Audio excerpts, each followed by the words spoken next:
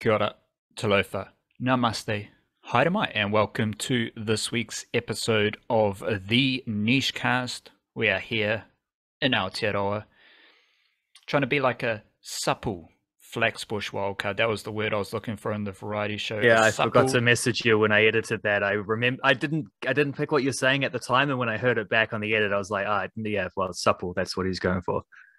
just trying to be a supple Flaxbush, enjoying a rainy Kiwi summer. It's beautiful, enjoying the rain, enjoying the whatever's happening with the seasons and the rotation of the earth. How about that wild card? I'm also trying to figure out some nuance and some. We don't need to go deep into the mangroves here for a little warm-up korero, but I do want to explore a little bit just the nuance and some differences between Kiwi franchises competing in Australian competitions and how they fit into the greater sporting landscape, because the Ben Waine transfer got me thinking about developing players, and there was a clear benefit for the Wellington Phoenix on any young footballer that comes up through the Wellington Phoenix. They might get too proficient for the Wellington Phoenix and they have a world of opportunity out there.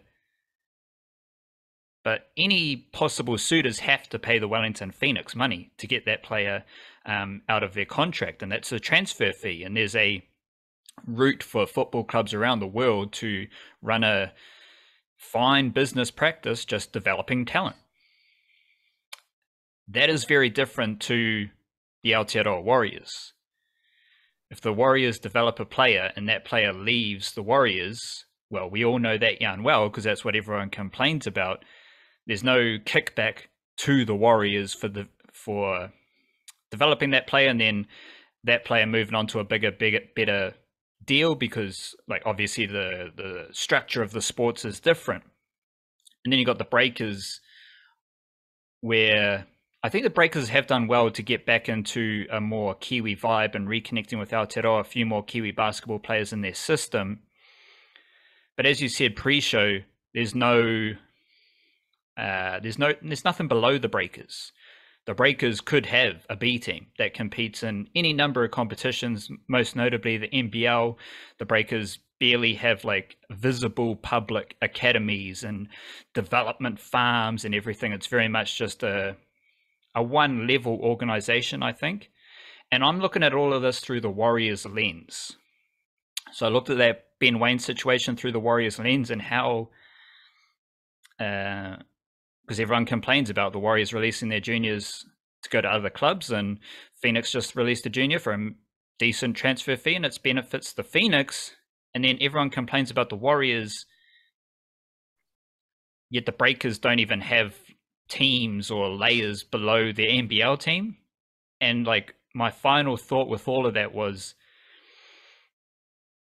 off the top of my head, haven't done a deep dive into the numbers, but the Warriors have the same amount of Kiwi talent as the Phoenix and the Breakers.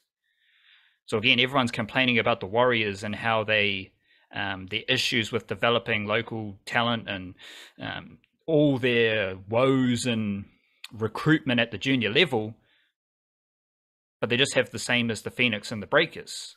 And obviously, they're kind of moving in different directions. I just said the Breakers have got back to something they were struggling for a period there. There's been great batches for the Warriors and whatnot, but those are just a couple of ideas that came to mind on a very specific Kiwi sporting pocket and the perception of those three clubs and how they work with local talent. Yeah, it's a weird difference, isn't it, between the Phoenix and the Warriors? Where if the Phoenix develop a player and sell him to a League One team in England, as they've just done, big victory for the Phoenix. If the Warriors develop a solid junior player and then he goes and signs with the Sydney Roosters, disaster for the Warriors. Like, this is a terrible thing. What have they done? They can't retain their juniors. Like, there's a weird little like opposing forces at play there. I guess it's just it's the nature of those sports and the fact that the Warriors are in the pinnacle sort of league of their sport. So it's not like there's an NBA or a Premier League above them to be able to sell players to and um, provide that pathway. But the Warriors do a decent job of bringing through. Every year there's several like I would imagine if you looked at homegrown players in the NRL, the Warriors would be one of the betters in terms of like the percentage of their minutes played from players that they brought up themselves from below. Like they're the first team that gave them an NRL shot, sort of thing. Like the Phoenix, I know, would be high on that list in the A League for sure. Their academy is doing outstanding things at the moment.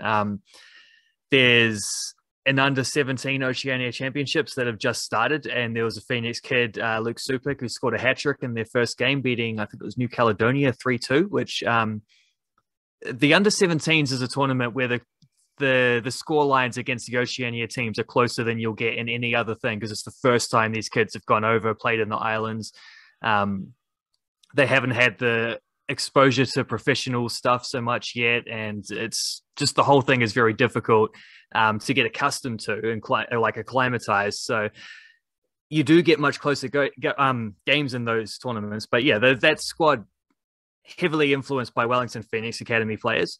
The under 19s Oceania Championships that happened last year, heavily influenced by Wellington Phoenix Academy players. You're seeing the very top tier of the academy. Like most of the players aren't going to leave. They're going to leave on free transfers because they don't get senior contracts, or they're going to leave at the end of their senior contract because they don't get a second one. Or it's a very rare case where you get someone like Sarpreet Singh, Libby Kikache, Ben Wayne, who are so good that overseas teams are buying them out before their contract ends.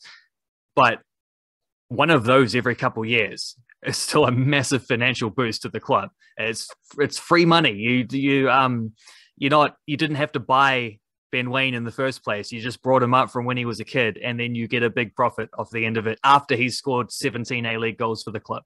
Like it's just there's a lot of sports where you see this, and football is one of the most prominent. And I think the league and basketball also is the same thing. Like probably most team sports is the same. If you can develop your own players, you just got such a head start. If you can develop your own players on that kind of level, it's just such a boost ahead of everyone else. And I do think this is, I cut the Breakers some slack here because we know how far off the tracks they got over the last sort of 5 years. And we've seen that this year, they're righting things, they're fixing a lot of those issues. They've reconnected with the sort of the roots of the club. They've got that Kiwi core back end. Coach Modi Mayor's made that an emphasis, and so I can see this being like the first step along a journey. But as it stands, the Breakers, like you say, they don't have. There's no reason why they couldn't have a reserve team in the NZNBL. The Phoenix do the exact same thing in the New Zealand National League. Their under 20s play in that league. The Breakers could do that exact thing. Just have like an academy team. You get one of your assistant coaches to take charge. One of their assistant coaches actually I signed on to coach, I think it's Franklin for the 2023 NZ season. So that in itself is nice. And you do get Breakers players who occasionally will go and play some NBL in their off season. You probably a little bit less of that recent times. COVID's probably been a factor in that as well, though. To be fair, it's not just the Breakers being like, no, you don't need to do that stuff. But they could just have a team of 15, 20, the best players under the age of like 23 or something like that, or even some of them pre-college, some of them just come back from college in the States, some of them didn't go to college in the States. Like they could just have a little army of players, and then, I don't know, the 3 best ones each year, you chuck in your DP roles. You can still have a next star. The next star doesn't count towards your development players. The next star doesn't count towards your main roster. It's a free extra spot on your roster because the Aussie NBL powers that be wants players from overseas to come in, play a year, then get drafted because it boosts the profile of their league. They want that. So it's a free player on top of the thing. It doesn't affect the fact that it doesn't affect your squad building or anything.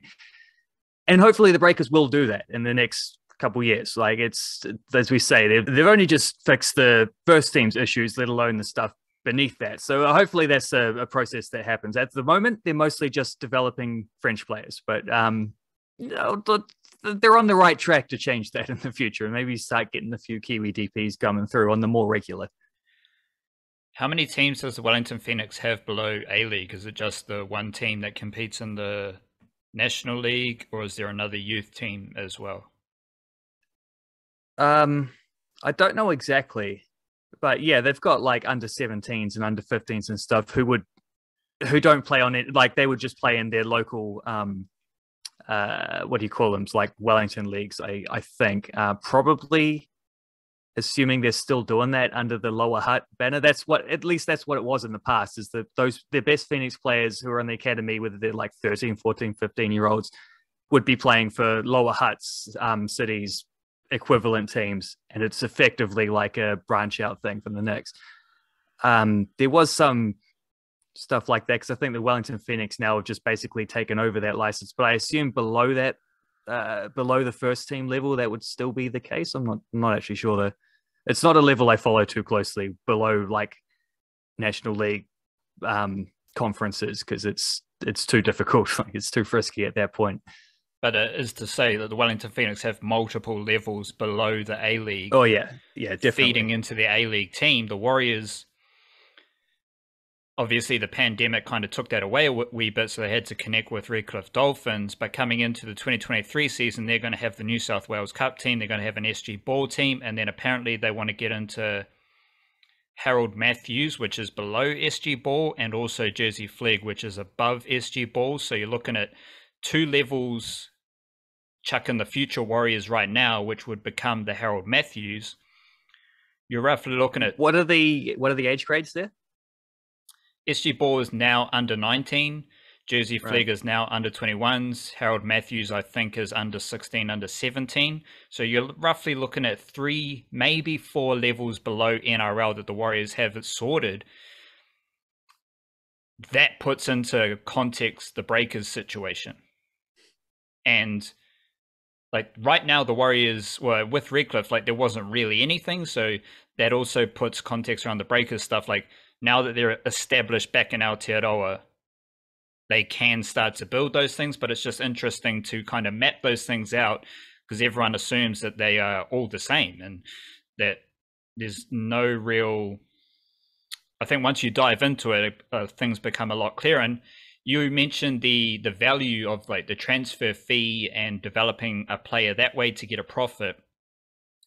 I think back to that Ben Murdoch-Masila stuff, and obviously you can't get a transfer fee in the NRL, but you do get salary cap value, and this is something we talk a lot about because Ben Murdoch-Masila has now signed with the Dragons, right? And I'm telling you, you're the resident Dragons aficionado fanboy, so I'm telling you, Ben Murdoch-Masila, I think he'll play about 10 games, and I don't think he will play more than 30 minutes in any of those 10 games. Maybe if everything goes honkadory, Ben Murdoch-Masila might play 20 games. And I, again, don't think he's playing more than 30 minutes in any of those games. So are you going to pay someone 300, 400, 500K to play less than 15 games and less than 25 minutes in all of those games? Or are you going to pay someone 100K to play less than 15 games and play 20 minutes in those 15 games? So you're not receiving a transfer fee, but you are finding value in the salary cap by promoting your local juniors through that system. And obviously we're just talking like guys like Tom Ale and the Kepu twins. Their value is in the limited roles they will play at a lower price compared to the older, more experienced NRL player who everyone seems to think was a, not an instrumental figure, but he, like, I think his value for the Warriors was overstated because he didn't really play much. And that's where the value is for the Warriors. I don't really know where that value sits in the NBL with the Breakers, but we'll keep thinking about it. We'll keep pondering that, and we'll keep working through it. We'll keep stretching through it, swing a leg, and do some warm-up korero around it in the future. Big up the Niche Cast. We are here from the Niche Case, www.theniche-case.com. Big Aotearoa Sporting Yarns on the website right now. Stephen Adams breakdown. Got a Black Sticks Hockey World Cup preview. Got the White Ferns Super Smash mixer. Got the Flying Kiwis live. There's a Phoenix yarn there as well. Blackcaps Test Series debrief. It's all there as per usual. Theniche-case.com. Early in the week, We recorded our Patreon podcast, which also goes out to our paid Substack subscribers. We just dove deep into the Blackcaps Test series and everything there. Like, we got pretty funky, got some Neil Wagner, got some spin situations, the future of Henry Nichols. Big up the Patreon whānau and everyone who supports the Niche Cage via Patreon or Substack subscriptions. There's that extra podcast for you every week as well. And we try to make those podcasts driven by ideas, thoughts, and questions from the Patreon whānau. So sign up to Patreon to support the Niche Cage directly. Patreon.com/our Niche Cage, EL Niche Cage. And then every Monday and Friday, we also send out our email newsletter via Substack, thenichecage.substack.com. Always monstrous Aotearoa sporting yarns in those email newsletters as well. And Substack does have a paid subscription option if that is your buzz. Otherwise, just check in with the website, enjoy the podcasts, tell a friend, share the positive vibes, and just be a good person. How about that? Don't even help us, just help yourself and be a good person. Chieftain, we always start with a dose of mindfulness. What do you got?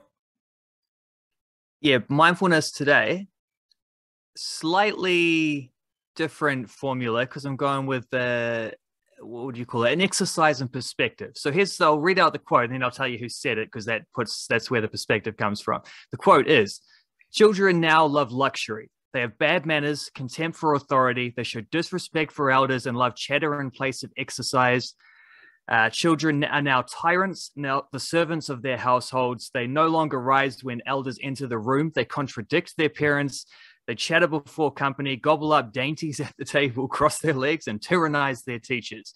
The person who said that was Socrates, old Greek philosopher, mate, more than 2,000 years ago. You think about that. Like, that could have been that could have been anyone's uncle saying that. It was actually Socrates more than 2,000 years ago, which sticks to an idea that I kind of have, which is that human nature doesn't change.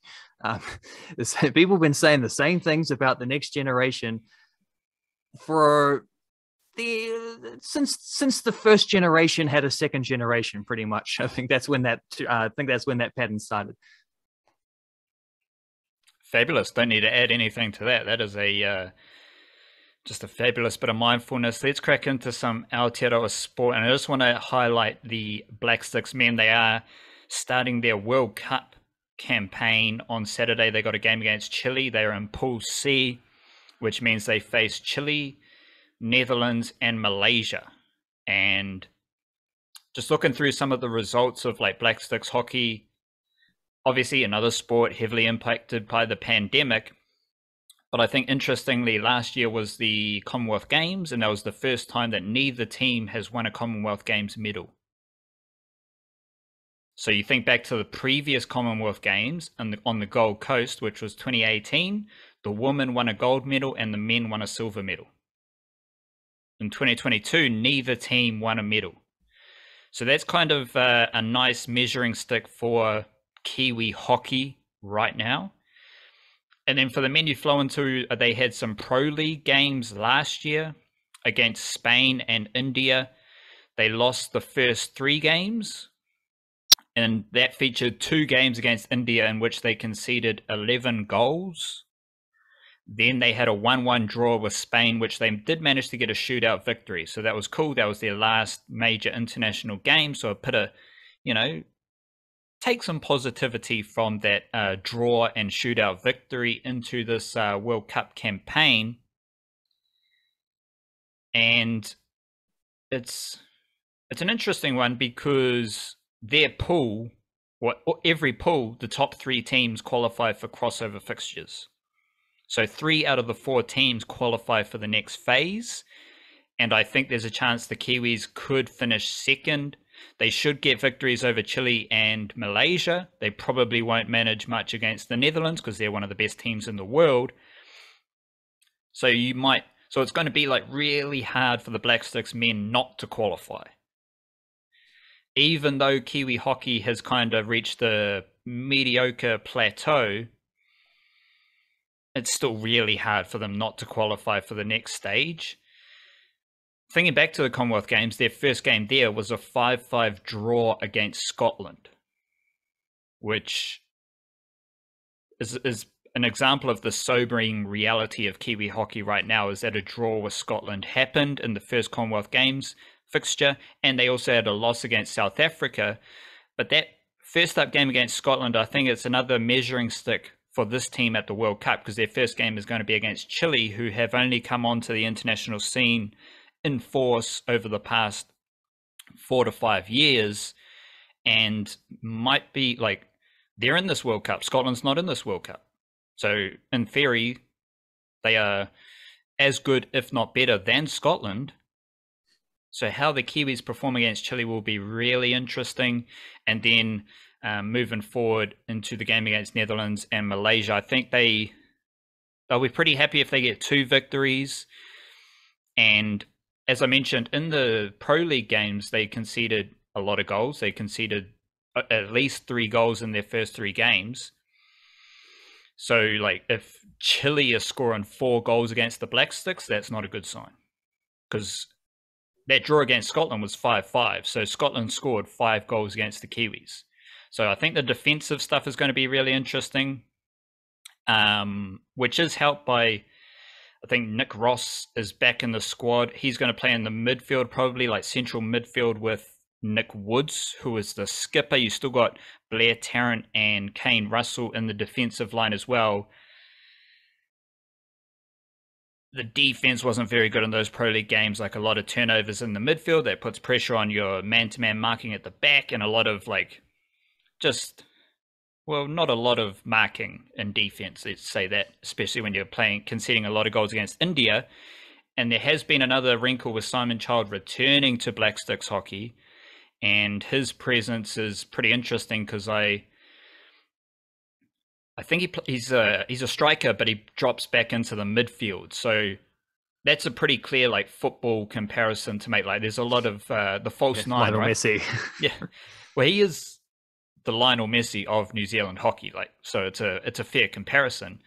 But the striker who drops back into the midfield pockets and then does a bit of playmaking, Simon Child is excellent at that, and there's a good balance of strikers who work hard around him. Again, similar to Argentina around Messi, where you've got a lot of dudes busting their ass to do a lot of the work around the focal point in attack. So I think that's a massive... Well, Argentina won their World Cup, so that's a good sign.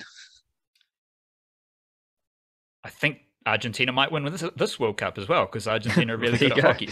So that might happen. And there's also the Kiwis have returned to playing club hockey in Europe.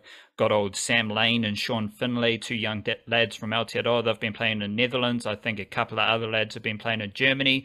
There might be other lads playing in Europe who are unavailable for this squad as well. So that's all good. I think this is just going to be a solid World Cup, and that's a solid World Cup should be all good, I reckon, given where Kiwi hockey has been over the past few years.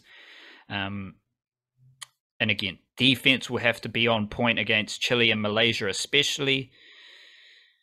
And then you're looking, everything revolves around Simon Child in attack, just his touches, his passing, let alone if you give him space in the circle, or if a defender's just sitting on the ball, like Simon Child's going to take that ball off him and put it in the back of the net. So it's a good bonus for the Black Sticks men to have him back in the mix.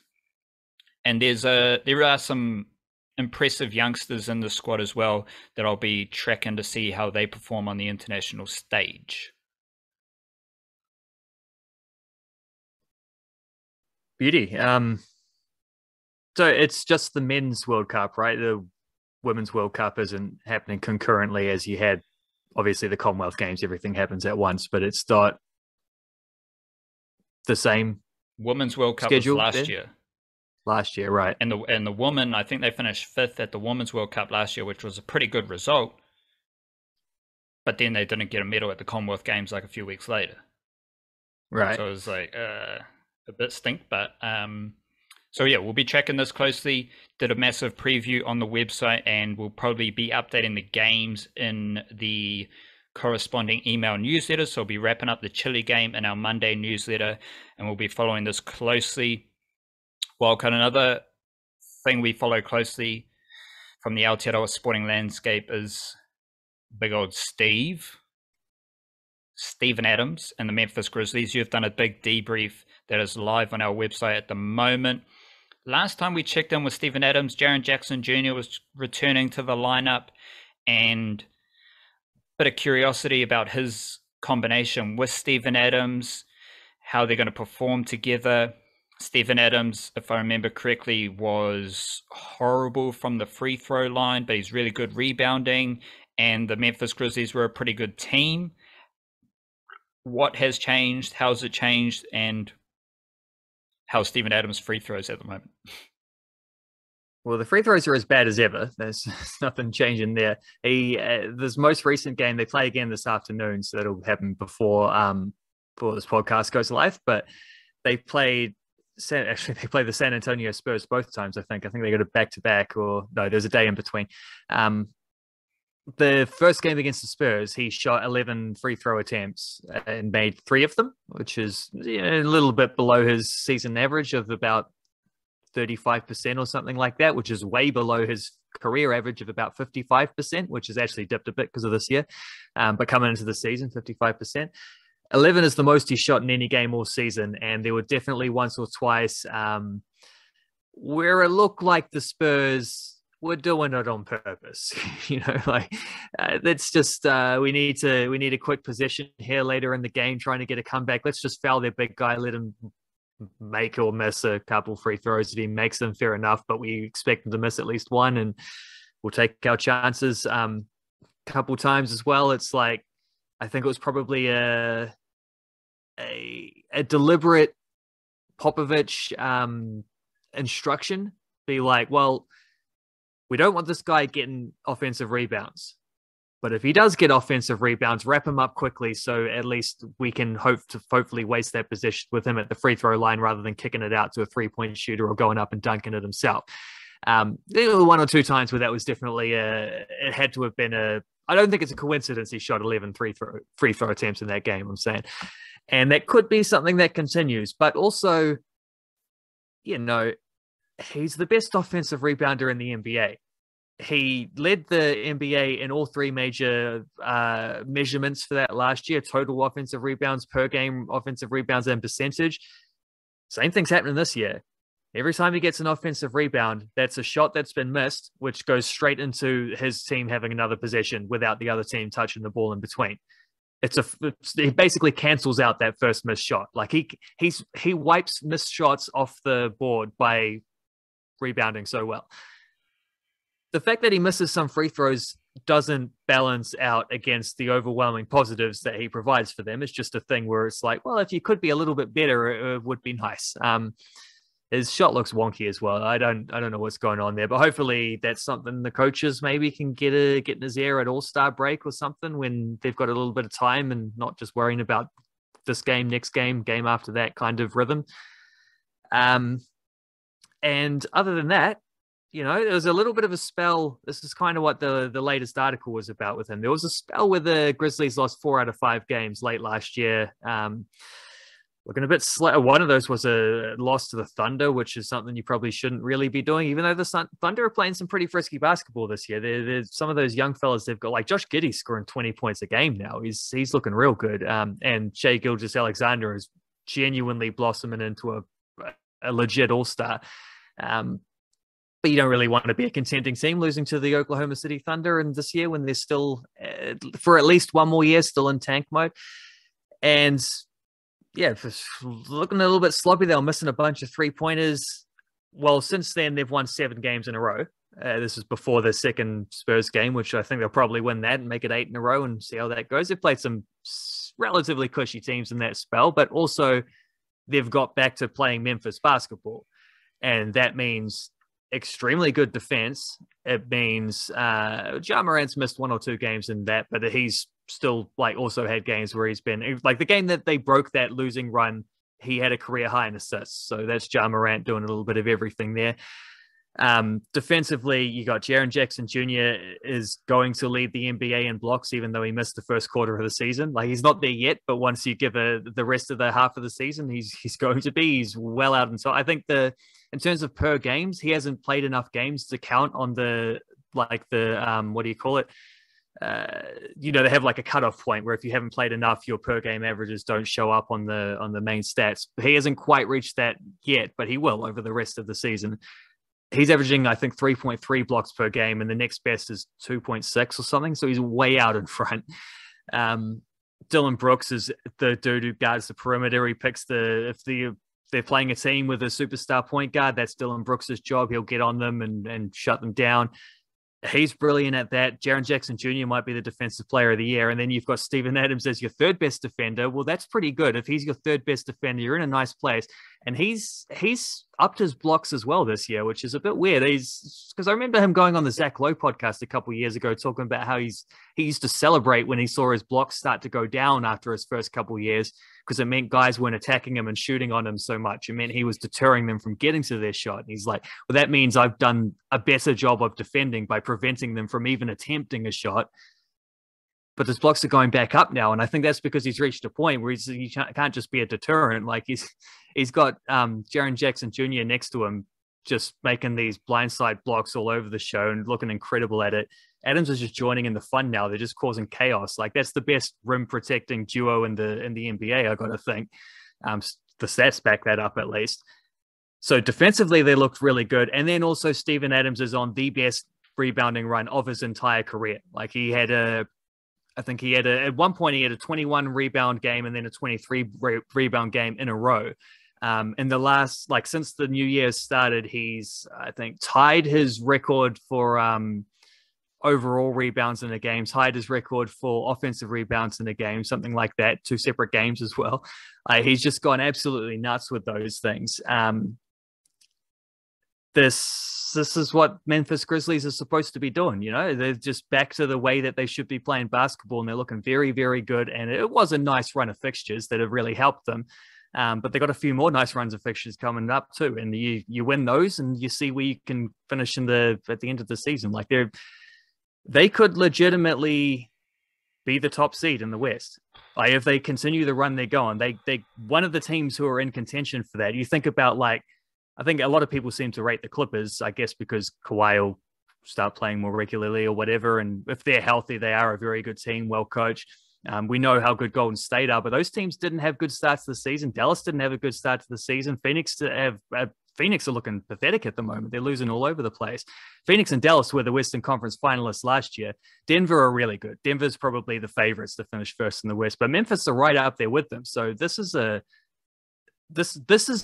Memphis Grizzlies taking the steps they're supposed to take in the year after their first big playoff run last season. They're doing what they're supposed to be doing now.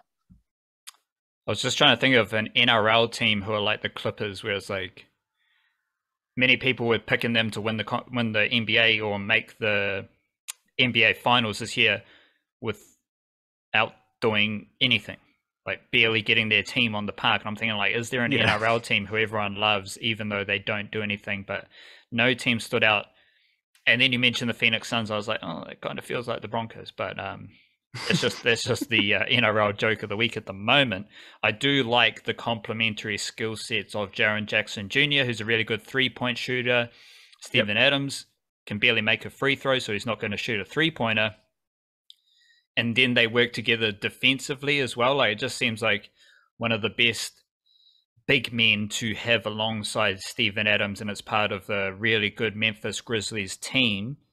Closer to home, we did mention the Breakers at the start, and they're just in a very busy patch of NBL fixtures. So we're just going to leave them on ice and just see how they roll through these next period of games in the NBL. Did you have any final Steven Adams thoughts there? No. Other than just saying that I guess the one thing I'd add to your point on the combination between Jackson and Adams is that it's definitely taken a new step this year. And Jackson missed the first 15, 20 games or something with injury. So there was a little bit of a period of adjustment as well when he came back. But definitely the way they've been playing over this win streak, like those two, is not how they played together last year. They were good last year. They've gone to another level this year. I think they just probably have reached a point where they understand those complementary skill sets even more so. Like there's a familiarity. There's because last year was Adams' first year on the team, so obviously he was, even though people sort of loved him pretty straight away, he was still new and adjusting to the team, and probably more important, young players who hadn't played necessarily with a guy of his skill set, they are adjusting to him. And I think a couple of things, because it's not just the Jackson and Adams combination. I think also the Morant and Adams combination looks a little bit different this year, where you're seeing a little bit more. I'm not sure if the stats back this up, but it feels like a little bit more of a sort of pick and roll game going on, which getting back to like Adams and Russ back in the day, but also the screen game and Morant trying to play make off of those Adams sort of ball screens. Like that feels like it's probably been even more of an emphasis this year, where it's like they've figured out they've got this thing that can work, and now they know how to make it work pretty much whenever they need it, like that too. So yeah, as to the Breakers, like Breakers played a Wednesday game, I think away, then we're home on Sunday, then we're away in Perth on Tuesday, then tonight on Thursday they play at home in Christchurch actually, and then on Sunday I think they have another game against Cairns, I think. So that's like 5 games from Wednesday to the next Sunday. So Wednesday, Thursday, Friday. It's like 5 games in about 12 days or something like that. So yeah, I think it's probably safest just to say whatever they do over this stretch, fatigue is going to be a factor. This is absolutely brutal. They're doing some COVID catch-ups from their stuff, but the end of last year. So it's maybe more a case of let's see how they come out of this period rather than what they do in this period. Also, just do want to big up Sean Marks. We've been riding GM of the year again. It's happening. We've been riding that wave for a while. It got a bit niggly earlier in the season. Then they had a really good patch. But now old KD, Kevin Durant, is out injured, so it's back into checking how Sean Marks works through this smaller dose of adversity compared to what was happening earlier in the season. But he stayed solid, and he got the Brooklyn Nets through a difficult patch as the GM. So do want to big up Sean Marks as well. Imagine if Jacques Vaughn wins Coach of the Year, because that could happen. Like I think he was the top pick on the media survey that they did on the NBA website. Imagine if Jacques Vaughn wins Coach of the Year. I don't think Sean Marks will get it because some damage was done to his reputation by some of that off-season stuff. But if he hires the Coach of the Year, that's basically his award, you know. We won't worry about how he got there, but yeah. No, yeah. Outcomes. Busy times in the Aotearoa cricketing landscape. We have Ford Trophy. A couple of Ford Trophy games were played during the week, and then we're in this weird patch where it's a bit of Ford Trophy, bit of Super Smash, bit of Super Smash, bit of HBJ Shield. So we're just kind of trying to flow with that. I will do a Ford Trophy debrief tomorrow, Friday. So stay tuned for that. Those 2 Ford Trophy games, basically what happened is Wellington smacked the shit out of Otago, as they had done previously against Northern Districts, I think, prior to the Super Smash. Like, they just came out guns blazing. Finn Allen was in that team. He went ballistic. And Rachin Ravindra might be one of the best domestic cricketers going around right now, just for his all-format mahi. Obviously, I mentioned Dean Foxcroft in the Super Smash. He's very good as well. But I think Ravindra is playing fantastic cricket in all 3 formats. So Wellington defeated Otago, and you also had Canterbury defeat Central Districts, which was led by Ken McClure and Cam Fletcher scoring runs. McClure hit a century, 100 not out, and that was only his 2nd game of the season. And low-key, he's got a list A one-day batting average of 40, over 40. I think it's 43. So his 2nd game of the season, he played a Super Smash game. Now his first Ford Trophy game, and he's got a century. That's what he does. And it was a game-winning knock because Canterbury were batting 2nd. I think Brad Shamulian did score some runs for Central. Still the underground king. That's official. And obviously Cam Fletcher scoring runs is kind of important as well, given his stature in the Aotearoa wicket-keeping ranks. And of course, always interested in Canterbury's seam bowlers, because it's a never-ending list of seamers down in Canterbury. Zach Folks played a recent Super Smash game, and he was one of the best Canterbury seamers in that game. And then he took 3 wickets for Canterbury in this 4 trophy game as well. So add Zach Folks to the list of Canterbury seamers you need to know about. Obviously, we had Henry Shipley. He's just been promoted to the Blackcaps. Willow Rourke is a very tall seamer as well, like Kyle Jamieson. And you've got other dudes, Fraser Sheet, Sean Davey. They're also in the mix. So Canterbury's seam bowling department is always interesting in the same way that Northern District's spin department is always interesting, especially in the Super Smash, because now you've got Tim Pringle joining both the Walker brothers, let alone Mitchell Santner as well. So those are just a couple of trends in the domestic cricket landscape. I'm also just interested in this Under-19 World Cup for the women's side, because I think there's some interesting stuff here, because you've got Fran Jonas, Georgia Plummer, and Izzy Gaze, who are White Ferns, playing in that Under-19 World Cup. And then you've got a T20 World Cup also in South Africa afterwards. But my 2 players that I'm thinking a lot about are Izzy Sharp, a Canterbury batter, who did play a few Super Smash games. She smacked it around, which was fantastic to see. And also Kaylee Knight, Northern District seamer, who's got a bit about her as well. And those 2, let alone anyone else who wants to stand up and say, Yowza, I'm here, I'm a really good cricketer. I think there's a chance some of these under-19 players outperform the White Ferns in this under-19 squad, which will just an interesting storyline to keep track of. As I said, Super Smash and HBJ Shield continue, and I think we're going to get a White Ferns squad in the next couple of days, because Australia named their T20 World Cup squad, so we'll be keeping an eye on that. And of course, we've got the Blackcaps in Pakistan, where they won the second ODI, lost the first ODI, and I've got a couple of ideas here, Wildcard, like less about how these games are going, but just a couple of ideas off the top of my head. First one is Henry Shipley, because old mate Henry Shipley's gone from nibbling balls all around the place in Aotearoa.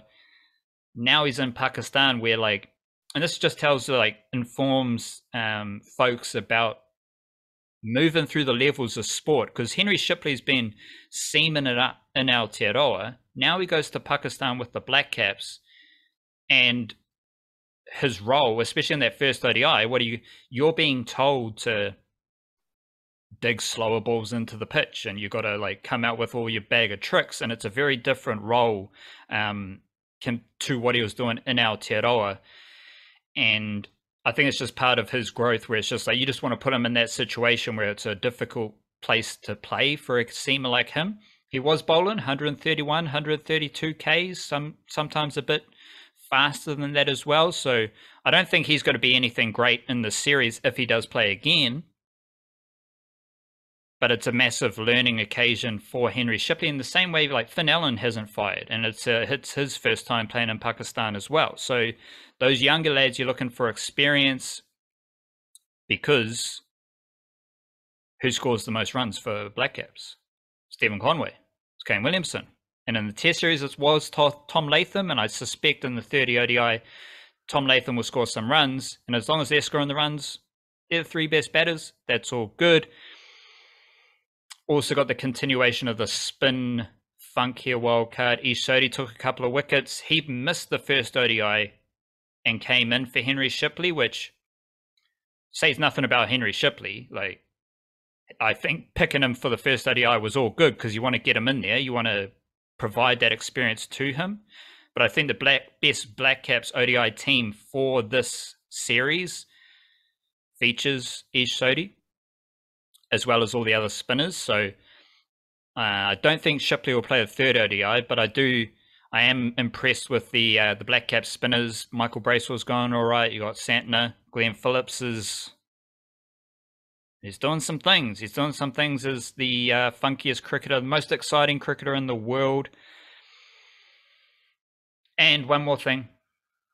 The Blackcaps are at the top of the Cricket World Cup Super League. So they're at the bottom of the World Test Championship, but they're at the top of the ODI Super League. Very different. But Quite interesting, especially when you consider that Pakistan haven't lost many games. Like Pakistan are also one of the best teams in that Super League as well. So just a bit of context and background around the Black Caps ODI team, which did have a bit of softness when we were thinking about like the ODIs against Australia last year. And so I think this third and final ODI against Pakistan will be quite interesting, given it's a difficult place to play against Pakistan. Babar Azam is just churning out 50-plus scores. Pakistan are a pretty good ODI team themselves. Interesting. How are you viewing this Black Caps versus Pakistan ODI series yourself, or based on any of those notes I just delivered? Yeah, I'm just having a peek at who we actually played in their Super League so far to be at the top. There were home series 3-0 sweep of Bangladesh, 3-0 sweep of Netherlands, and then that 1-0 series victory over India, very rain affected. Away from home, swept 3-0 by Australia, but away series wins over Ireland and West Indies, and then there's this Pakistan series, which is tied 1-1. So it's a little bit tougher than I thought. I mean, 3 of their 5 defeats, I think it is, have come against Australia. So there's most teams lose there. So it's a nice thing to say that they've it's not all been steady pickings against teams that they were expected to beat. Like they may have got swept by there, but they've taken care of the rest of the business, and that was a good win against Pakistan in the second game. I fell asleep late in the first innings, so I didn't see any of our bowling. And by the point I went to sleep, I think Bracewell had just got out. So we're about 7 or 8 down, and looking like at one point when Conway and Williamson were going along beautifully, it's like, well, they're going to get 300 plus here. There it was like, well, they might get bowled out for 240. Looks like Mitchell Santner got them through to some decent, at least something defendable. And then the spinners did the job after, I think Sally got a wicket, didn't he? And I think Ferguson might have as well. Getting annoyed by these Pakistan things. There's the old Sky Go app or whatever it's called these days. Doesn't have the highlights up in the morning. It'd be nice if they would, help a brother out there so I could catch up. But yeah, there's a good solid win there, backed by their spin bowling. And I agree that you sort of got to give Henry Shipley at least one game if you're going to take him on here. I don't think that one game should have come at the expense of Ish Sodhi, who was the best bowler in the Test series, and then suddenly doesn't play the first ODI. They lose, comes back in. I think it was about the third spinner used. He's Bracewell and Santner ahead of him, but that doesn't matter. That's just the state of the innings. Those guys can bowl in the power play. It's the main difference. And all 3 of those guys bowled well. Plus, Glenn Phillips came in and got a wicket. Like it was the spinners who did the job with a little bit of like mix it up at top of the innings and a little bit spread out throughout from Southey and Ferguson. That's the way their bowling lineup should look in this series, and I think it is how that's going to look in the third ODI on Friday. This has been a really good tour, not just series, like both the series is really good tour for Ish Sodhi so far, hasn't it? And I think it's probably been a really good tour overall for Michael Bracewell, specifically with the ball. Like it's his spin bowling, which has been the main thing. His batting's been sketchy, but he had a nice knock, I think, in the first ODI, and in the last innings of the Test series, he pulled off his first Test match 50, 70 something not out. It was a steady innings. It wasn't you sort of thought he would throw out a few more fireworks when he's sort of batting to set up a declaration, but it was actually sort of nurdling the ball around, which is what started to get him in a run scoring flow. So it was quite good to see from him, especially after he had really struggled playing against some of the spinners that Pakistan had thrown at him earlier in that series. But like he's had 1 or 2 nice knocks with the bat. Sodhi had a lovely 50 odd, I think 60 or whatever it was in the first Test. Santner had an important knock here in this second ODI. Who else were? Glenn Phillips hasn't done much yet, but he's Glenn Phillips, so he will at some point. It's more a little lack of opportunity, but all the spinners are chipping in nicely with the bat as well. So I know that that's something that the Black Cap selectors will be happy to see, and I think it's a little bit interesting in terms of where, because obviously you go to Pakistan, you need to pick more spinners. They're never going to use 4 spinners in an innings in Aotearoa. That's just not going to happen. There's no conditions in which that's going to be the beneficial strategy. In Pakistan, it is.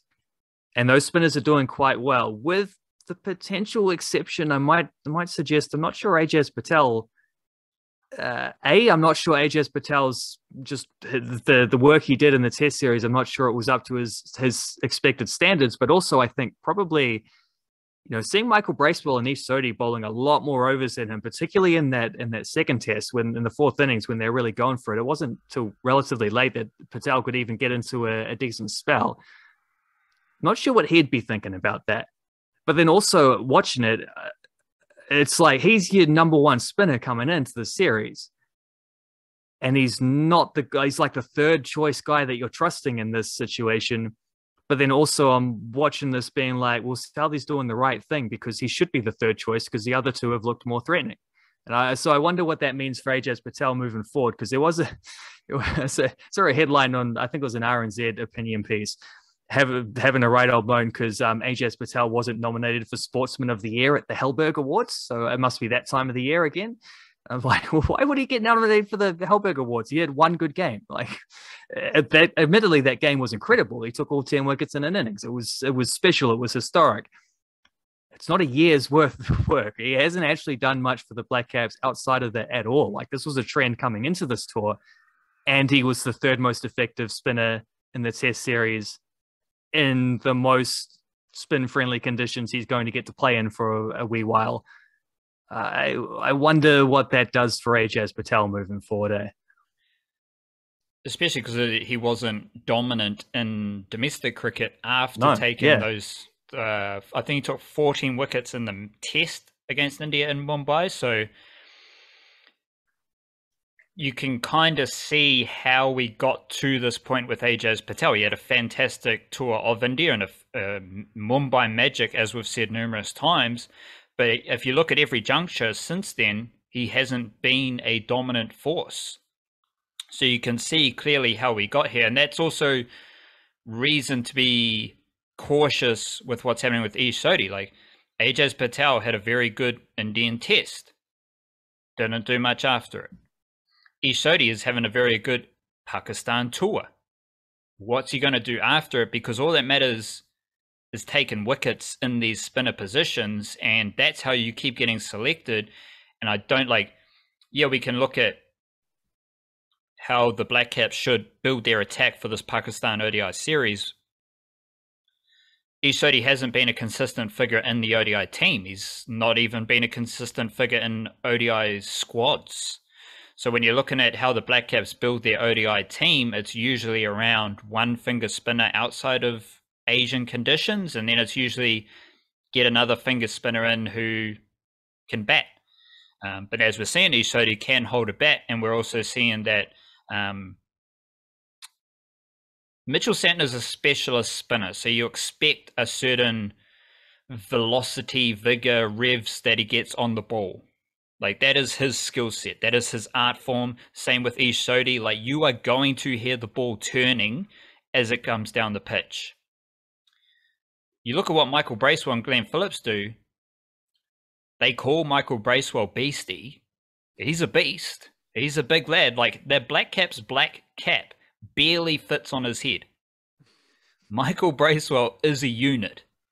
And he gets a lot of revs on his deliveries. And the more revs you get, the more dip you're going to get, the more spice off the pitch you're going to get. Glenn Phillips, what do we know about him? The most exciting cricketer in the world. There was in the first ODI, there was him and Kane Williamson chasing the ball to the boundary. Kane Williamson was on a treadmill. And Glenn Phillips was just like, boom, gone. And he almost got the ball at the boundary. But like, him and Bracewell, they're putting their same physical energy into their spinning deliveries. So you can see how they are effective as spinners and how their physical attributes apply to spin bowling. And I think that's going to be in Bracewell's favor, especially because he does get a lot of, I think he's probably similar height to Sodhi, maybe a bit shorter than Santner. So he's going to get the same amount of bounce and the same delivery the same area of release in his delivery. Again, we're coming back to Aotearoa after this, so I am cautious about celebrating any of these spinners coming back to Kiwi conditions, but it does set up a fascinating third ODI because someone needs to win the game for the Blackcaps. Will it be a spinner?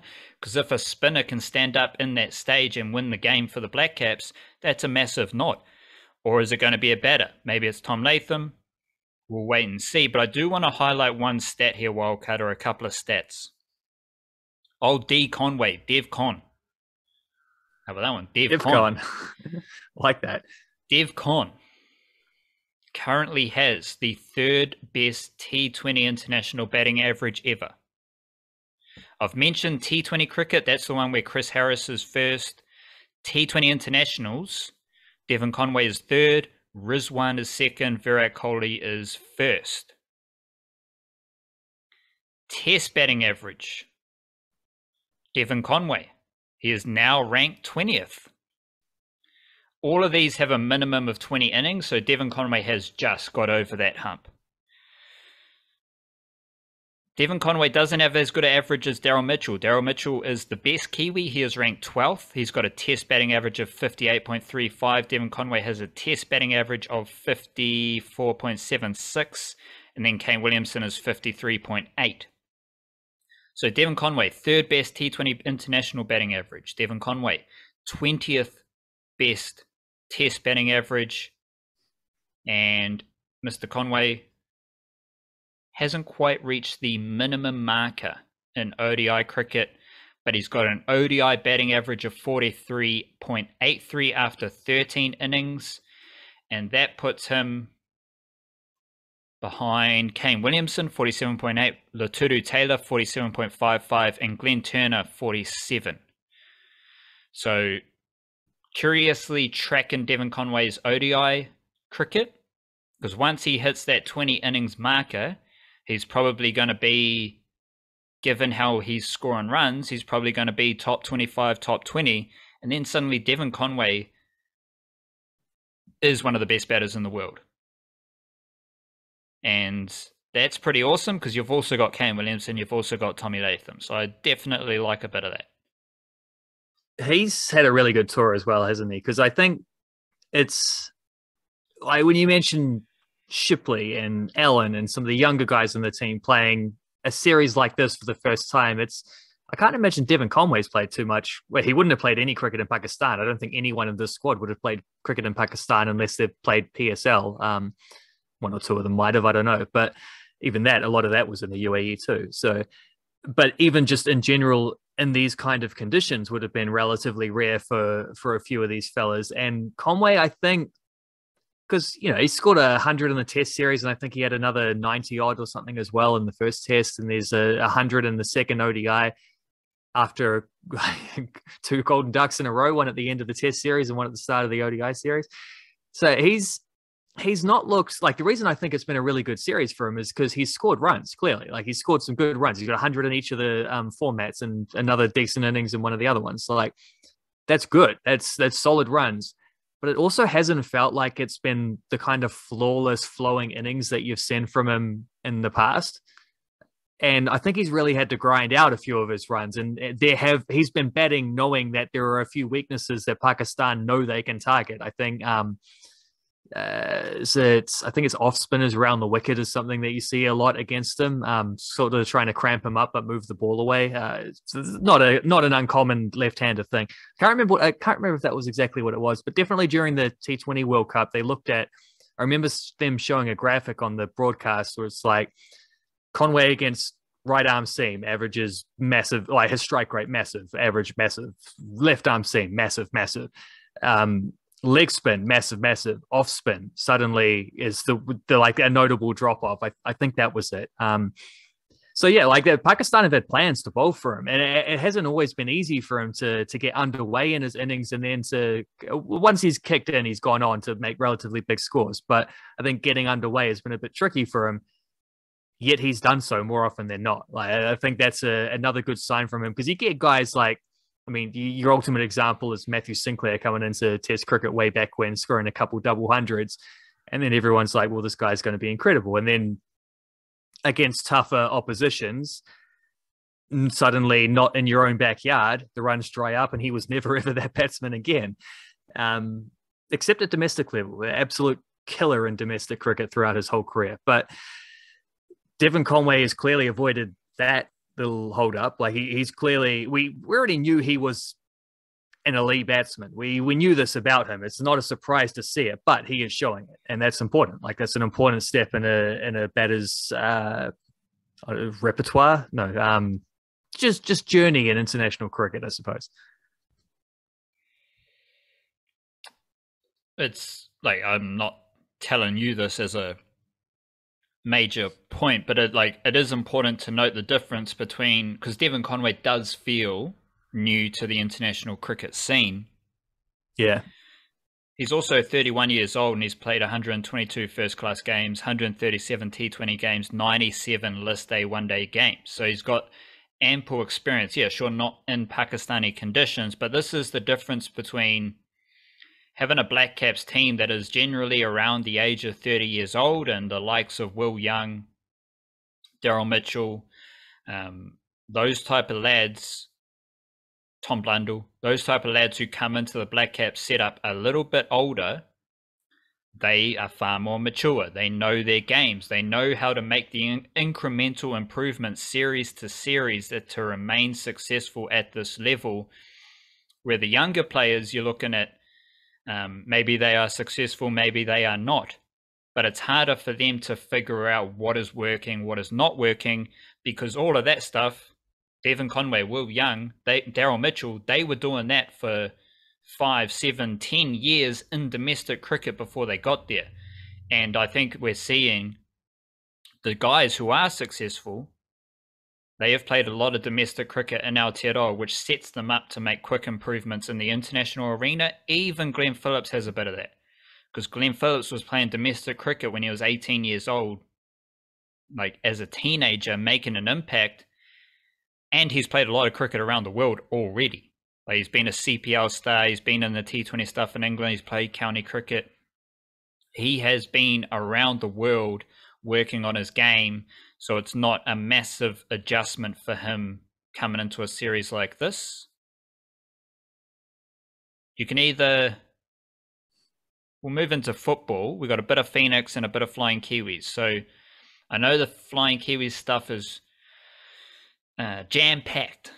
The jar of jam is overflowing, which probably doesn't mean it's great jam, because then it's all liquefied. So maybe we'll just say jam-packed, like the jar is full with jam in the Flying Kiwis realms. So do you want to drop a quick little Wellington Phoenix note and then get into some Flying Kiwis?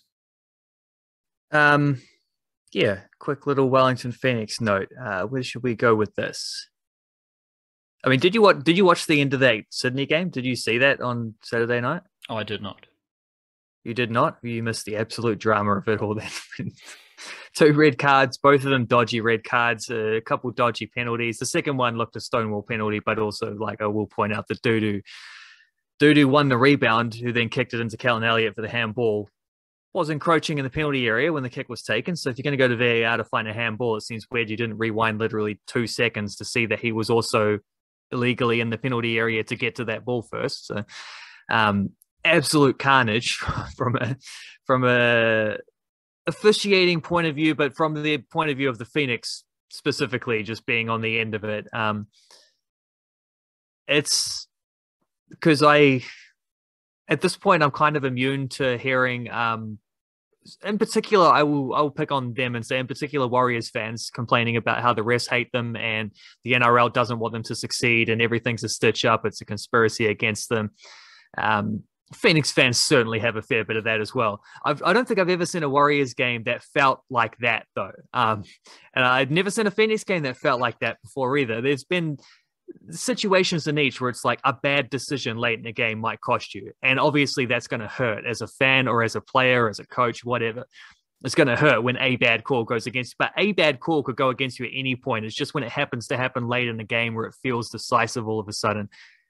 to get 4 bad calls against you in the space of 20 minutes at the end when you're away from home against Sydney FC, powerhouse club. Also, there's that thing about how Sydney have bought the rights to host the next 3 or 4 grand finals, whatever it is. Bit of an overrated talking point. I actually felt that might be me going against the grain there, but still, as far as I'm concerned, it's nice to have it would be nice to have a home grand final for the Wellington Phoenix. At the moment, I'd just like to see the Wellington Phoenix make a grand final first. Like I think at that point, beggars can't be choosers. And they're not going to finish first this season. So Melbourne City are going to finish first. They're just going to have to find a way to beat them at some point in the playoffs. So, I mean, it was baffling to watch it because it's not a conspiracy. It's not a stitch up. It's just a bad luck on top of bad luck where it's something, just a bunch of decisions compounded against the Phoenix, but they still won that game. And I can't remember ever having a fan experience like that where it feels like you're just being subjected to the worst torture. It's like even when Ollie Sales saves that penalty, like each of the red cards, it's like, well, damn, okay, but we're still winning. We'll sit back deeper. Second red card. Okay, but we're still winning. We'll sit back even deeper. We just got to hold on. It's only 5 minutes plus stoppage time to go. When suddenly you're conceding a penalty in stoppage time, it's like, well, they score this as the guy is expected to do. You're not winning anymore. Like there's nothing to cling to at that point. You've lost your lead. So that's what it feels like when a dude's taking a penalty against you. And then Ollie Sales saves it. And then they give another penalty. So you just like you're going from the highs to the lows, like peaks and troughs. It's just an unreal experience going through the ringer, even just watching it on television. I can't remember, like Ufuk Talay was blowing up massive, and so were his assistants on the sideline. And I actually think they probably conducted themselves quite reasonably under the situation. I can imagine it being a lot worse for some coaches. Like credit to them for that. But then for the dude to miss the second penalty, it was just absolutely insane. And as I said in the variety show on Monday, I kind of feel like that might be the sort of game that the Wellington Phoenix needed in order to start getting a bit of consistency in their season and going on a run of victories and capitalizing on, they've dropped 12 points from winning positions so far. If they had those 12 points, they'd be first on the ladder. Like this is a good team. They're not they've been inconsistent, but it's not been because they're playing badly. It's just because little things they haven't capitalized on. They've conceded sloppy goals. They haven't scored enough. Like in the other penalty area, not converted some of their chances. They've actually taken 2 penalties themselves this year, missed them both. So it's not ideal that. They're also missing penalties, but it's nice that it happened against them as well. Just wild, baffling, very confusing, outrageous moments throughout that game.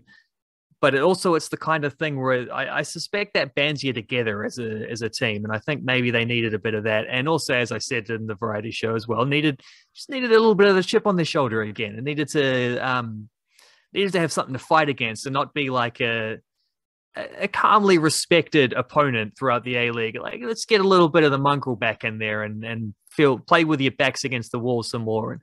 And I hope that result sets them up in quite a positive run because they have some decent enough fixtures coming up. And I think Central Coast Mariners have shown in the last month of good football in this season. There's only one runaway team. It's Melbourne City. Like other than that, it's wide open from second to the bottom of the table, pretty much. Like the Melbourne Victory are last. Sydney FC are a couple spots below the Phoenix. Those teams obviously could get good. They're not particularly great at the moment, but they could get good. They got money. They could make some transfers.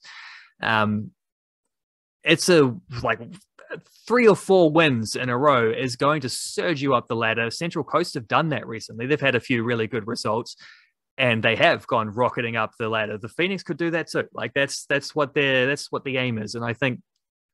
I'm hoping that this game spurs them on to do exactly that because they are good enough to do it. They're good enough to make a playoff run. And I want to see that from them this season, All of which sounds like you're pretty optimistic about them absorbing the loss of Ben Wayne. Like they seem to have like what we're saying at the top of the podcast, you're selling one of your best young players. And not only do you receive a decent chunk of money, you've also got the players to absorb that loss and keep trucking along. So I think that's pretty positive. Moving into the Flying Kiwis section, you can touch on Ben Wayne's situation with Plymouth Argyle, is it? That's the one. Plymouth Argyle. Is there Scored his anyone first else? goal yesterday.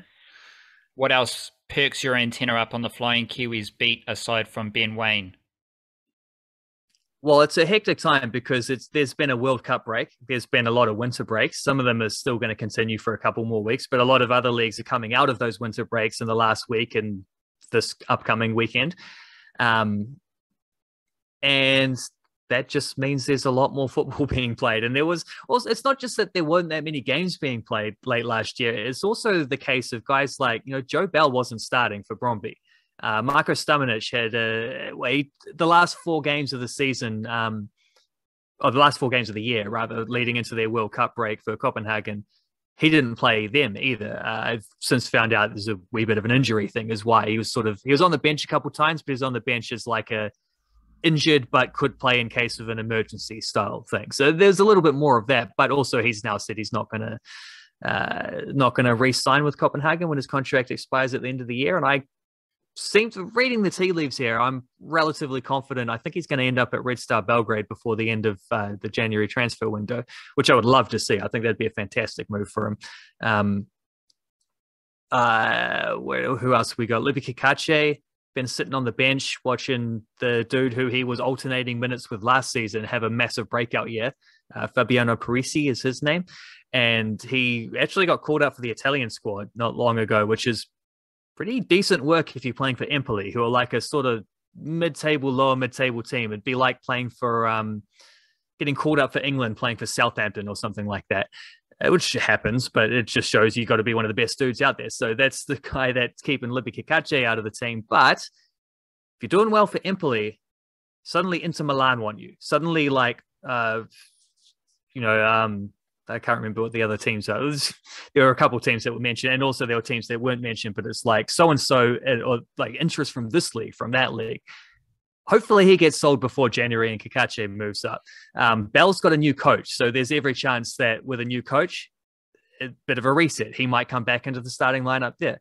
Stamanic could be moving and playing a lot in that case. You've got Sarpreet Singh, who wasn't allowed to play because they botched his registration after he was out injured pretty much since February. It's been a long time since he's played. He'll be eligible to play when they come back in. I think it's the week after this. I'm not sure. It could be this weekend. I'd have to check that. So Sarpreet Singh could be back playing football for the first time in a long time. And if you're talking about long droughts without playing footy, Ryan Thomas went 461 days since his last competitive game of football when he came on the pitch last weekend for his first appearance in his second spell at Pex Vola. It's a long drought out, but he's back now. Like there's a lot of these situations. On the women's side, Rebecca Stott hasn't played yet for Brighton since she re-signed for them because she had off-season ankle injury. She made the bench a couple of times towards the end of the last year, and she should be back fit and ready to go when that league resumes. Probably still a couple months away for Rhea Percival and her ACL recovery, but there's a lot of examples here just as a highlight of what to look forward to in Flying Kiwis in the start of 2023. A lot of players who are top tier players as well, not been playing much football, gonna start playing at least a couple of them certainly are going to start playing a lot more football, and hopefully a few others have at least avenues into where they might get back into regular first team minutes again as well. How do you reflect upon that World Cup break? Like, is it kind of like put a positive twist now where it's just set up all this intrigue for the Flying Kiwis beat? Was it like, do you look back on it with frustration? How do you reflect on that? Well, I mean, it was obviously a stupid idea to have the World Cup in the middle of the season, because it was a stupid idea to have a World Cup in Qatar in the first place. But that's a whole other can of worms. Taking it from an "it is what it is" perspective, I think it's just case by case. Like there's situations where, say, because obviously the women didn't have a World Cup break. They kept playing through. Some of them have winter breaks or holiday breaks for a couple of weeks around Christmas. There are cases where players benefit from that because there are no games being played and you're out injured and you need time to recover. Well, if you're recovering at a time when they're not playing any games, you're not missing any games. There are also situations like I think Ryan Thomas is a good example of that. It's nice that he had an extra basically month to recover because they don't play games over the coldest, snowiest point of winter in the Netherlands. And the World Cup break just added to that as well. Although not so much because the division he's in, they didn't have so much of a break. It's only a couple of weeks, sort of like the A-League wasn't as long as the Premier League, But there are also situations where it's like, for Chris Wood, it might have been nice for him to be able to get some more games in while Alexander Isak was out injured, because he's the opposite of this trend, where it's for the first time on the midweek game, they won 2-0 against Leicester City to make the semi-finals of the League Cup. First game all season in which Callum Wilson, Alexander Isak, Chris Wood, all in the same matchday squad, all fit and available at the same time. And Chris Wood was an unused sub. So unfortunately, that might be a trend that follows. And in the opposite direction of these other great happy comeback stories, there might also be the Chris Wood opposite way. That is the Nishcast. Pick it up yourself. Kia kaha, stay beautiful. Tap in, and we'll be back with another podcast next week. Cheer.